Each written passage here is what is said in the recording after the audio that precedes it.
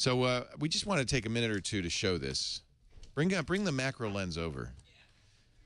So you know that every snowflake is like every human, a tiny little unique blob of goodness. Look at Kevin Marks is taking an orange off of his tree. Oh, there we go. That's very, very Californian. How do you like that? Throw that in front of my macro. Isn't that awesome? Kevin got up and got an orange. Can we keep doing this while you're resetting, or do we have to? Is this going to be a problem? Your number of cameras you have is limited. Yeah. Well, all I need is one camera and a screenshot, because I want to show Don's website, donkom.ca. So what he does is he has wow, look at that. This is almost, oh, and you also have a ring light, which of course you need. Well, the ring light's necessary to get the light on the subject. And that's how you get it such a beautiful. Well, when you're at this magnification, your focusing is going to be about, it's labeled as being about, what does it say, 3 centimeters? Yeah, 3 centimeters from the subject. So if your light isn't right around the end of the lens, you're not going to get anything. And, of course, with the crystals, lighting is really what highlights. Can you, John, are you showing the screen or not? I don't know if you, I guess you're not. Show my screen. Yeah, there you go. So these images are just amazing. And you, Don, I thought maybe you have them on slides but these are on a black mitten. They are. It's a pretty low-tech solution. It's kind of funny. I have it here. It's that's the black mitten? That is the black mitten. How do you not get the texture of the mitten on it? You do. That's the problem. Oh. But it's the best solution you've got. Better than velvet? Well, if you've got velvet, then you've got the texture coming in through the entire background, and it's really hard to edit out. But if you've got... I guess my website's acting up a little bit. But well, we're sending a few people there. Yeah. So we've got...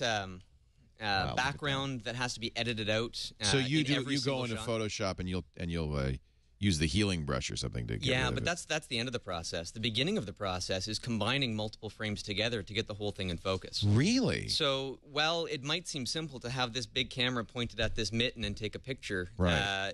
I'll typically take maybe about 200 pictures of the same snowflake because the depth of field is so shallow. Right. I have to photograph little tiny slivers of focus across the entire thing and then combine them together afterwards in Photoshop to get the full thing in focus. So it's almost like HDR, except instead of merging for brightness, you're merging for focal point. Yeah, exactly. Yeah. And in order to get the entire thing in focus, I might use 40 frames of the 200. I always overshoot because these photographs are done handheld.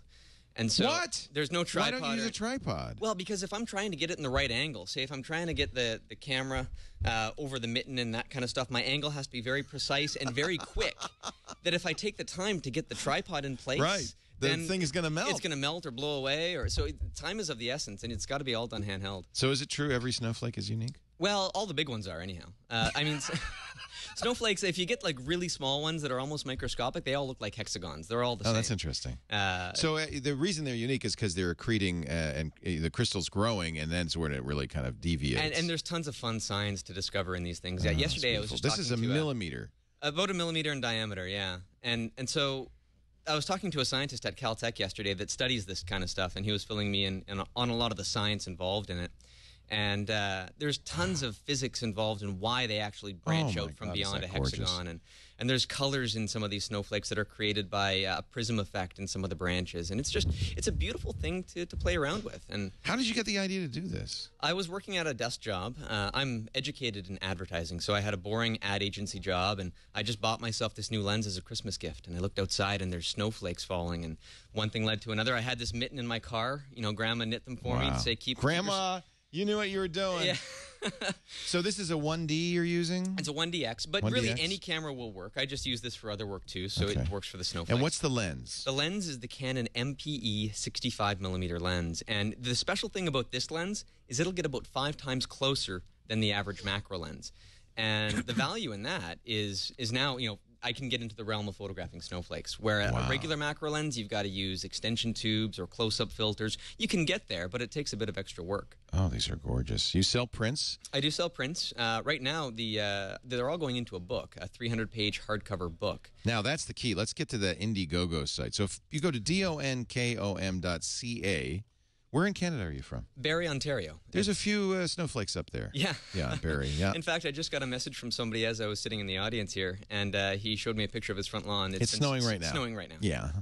So that's a good thing. So igg.me @skycrystals, and you can get in on this Indiegogo project to fund Snowflake book. Will it be a hardcover? It's going to be a hardcover book, 300 pages or so. That's great. And all the photography and the techniques involved in creating the images, and all the science, and there's psychology involved. I'm glad to hear that, because I think it's more than just looking at these images. It's knowing how they're made. I think that's fascinating. One of the things that I want to do is take a look at, a particularly complex snowflake and dissect all the interesting little bits of science that are involved in that. And there's more than you'd expect. Some of the snowflakes will have a thin film optical interference, which sounds complex, but it's what makes rainbows like that and rainbow. soap bubbles. Yeah. And you can find that exactly in the center of certain snowflakes. There's a lot of fun. That's really neat. And it's especially interesting because some of these are the smallest ones I've photographed are 0.4 millimeters or so in diameter. So the book. Oh, you already raised enough money. Good job. It's successfully funded about 2 weeks ago. Oh, that's fantastic. And all the extra cash is going into making the book better for everybody. So well, I'm gonna buy in. $35 level still available. Yeah. That's really neat. October of this year, you hope to get the book out. Exactly. Ooh, greeting cards. Yeah. These would be very nice Christmas cards. Well, I sell them to. Holy cow. I've got a few law offices and political people that buy them because. Yeah, they're non-denominational. Non-denominational. Yeah. I mean, it's just winter. Exactly. Winter solstice. Yeah. Very cool. So nice to meet you, Don. Really, when Chris Marquardt showed me those images, because that was our assignment this month on the radio show was ice. Ice. Yeah. It just happened you had a few pictures. It just happened. I've been doing quite a few. Thank you, Don, for coming by. I really appreciate it. I had to make you wait because we didn't have enough time, and I was glad I could squeeze you in before our interview with Mitch. That is really great. Good for you. Good for you. Wow. Nice to meet you. Good to meet you as well.